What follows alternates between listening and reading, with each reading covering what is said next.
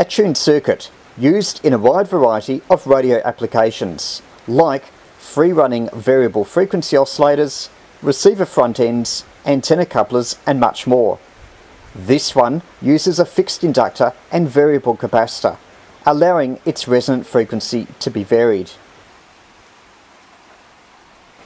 Making only one of the elements variable, like this, is fine for a narrow frequency range, maybe 2 or 3 to 1 ratio at best. One way you can get around that and have a tuned circuit that's resonant on a wider range of frequencies is to use a 2-gain variable capacitor and a tapped coil. There, the tuned circuit can be resonant on 2 frequencies at once. Here's the usual coil and the variable capacitor. That's a standard tuned circuit resonant on 1 frequency. Now, if the variable capacitor happens to be a 2-gain type, i.e. with 2 variable capacitors in it, well, you can use the second gain down here and tap off on an intermediate part of the coil. As a result, we have 2 tuned circuits. The full inductor is in circuit for the lower frequency range and part of the inductor for the higher frequency range. This is usually a 2-gain variable capacitor, so you've got the full frequency range adjustable with the one control. If you set the tapping point right, you should be able to get a small overlap. That is, the highest frequency on the low tuning range just overlaps the lowest frequency on the high tuning range. With that, you'll get maximum frequency coverage. I first saw this circuit in use as a pre-selector in a shortwave receiver. That covered several amateur bands, 3.5, 7 and 14 MHz.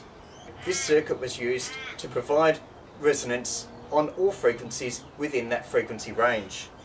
If you wanted to couple it to other parts of the circuit, you might have a primary winding here, and then you might tap off somewhere like here to your rest of the receiver circuit. One design subtlety of this is if you're using this arrangement as the front end of a multi-band direct conversion receiver. Let's say the receiver covers 3.5, 7, 10, 14 MHz, etc. The lower frequency here might be 3.6 MHz, and that's fine, that passes the desired signals.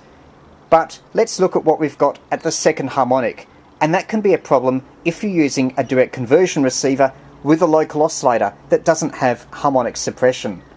There, you'll have a signal at 7.2 MHz, and in the 7.2 to 7.4 MHz range is a lot of strong shortwave broadcast transmitters. That might be okay if your front-end tuned circuit was only resonant at 3.6 MHz, which is the desired frequency of reception. But if by adding this, our second tuned circuit here was resonant at 7.2 MHz at the same setting of the variable capacitor, then you're going to get some problems. You'll get reception of these carriers and broadcast stations interfering with 80 meter reception.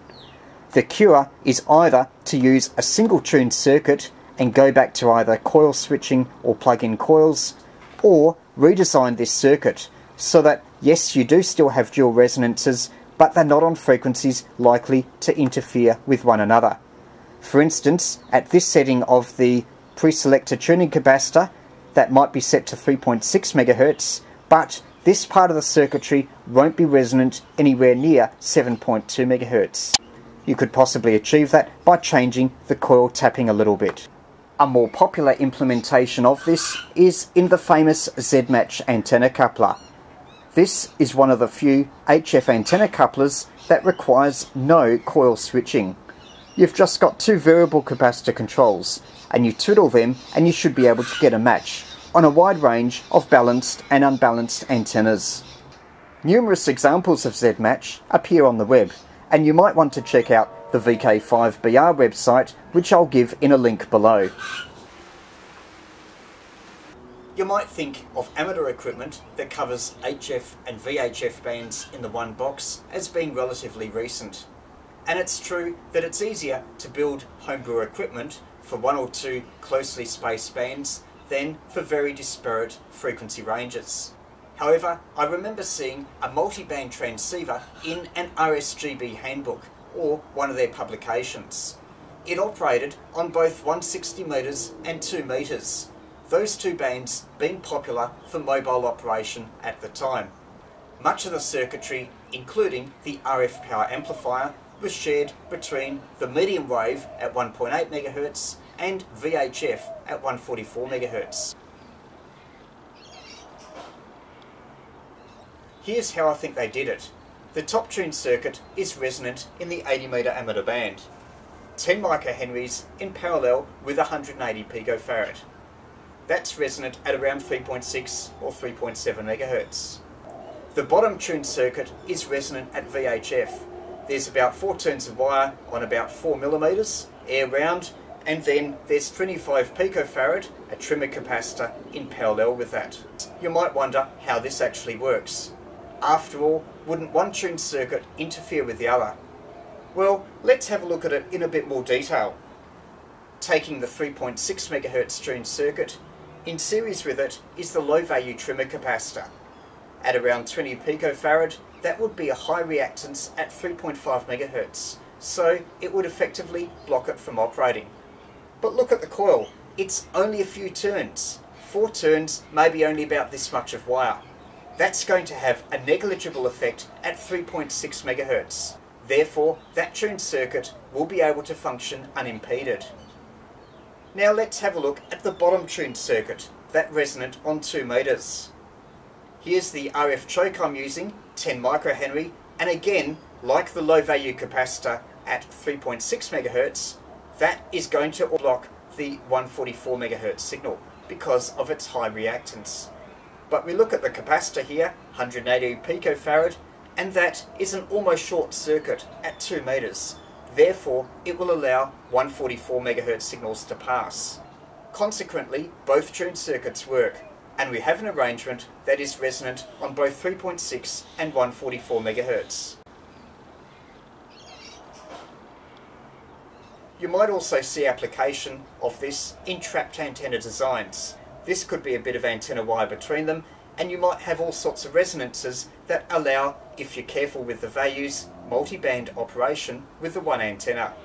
Here's one application for these multiple tuned circuits, set up just as an experiment to see how a diode mixer would work.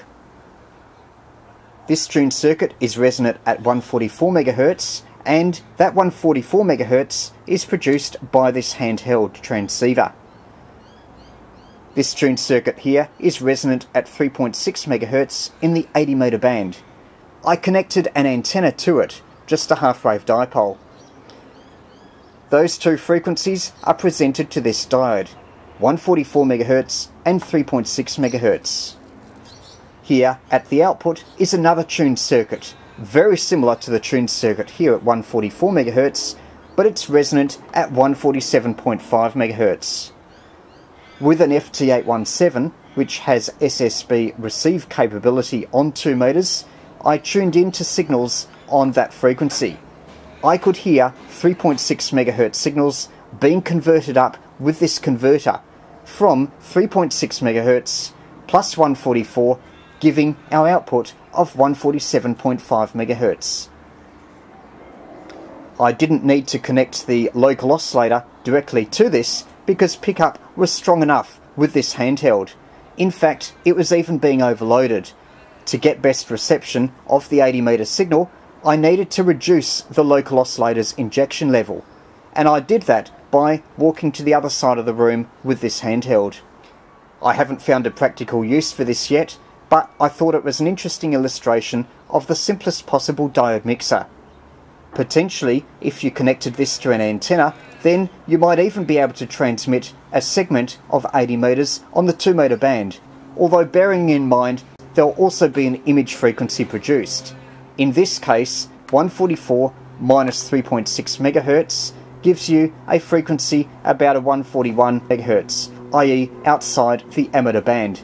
So you do need to be careful if you're using this type of circuit for anything other than laboratory experiments. In this video, we've described 2 experiments with tuned circuits. The first one using a 2-gang variable capacitor in conjunction with a tapped coil to achieve resonance at 2 spots at once, allowing coverage of a wide section of the HF spectrum. Secondly, I've described how you can use two tuned circuits resonant at disparate frequencies, HF and VHF, in a crude mixer experiment.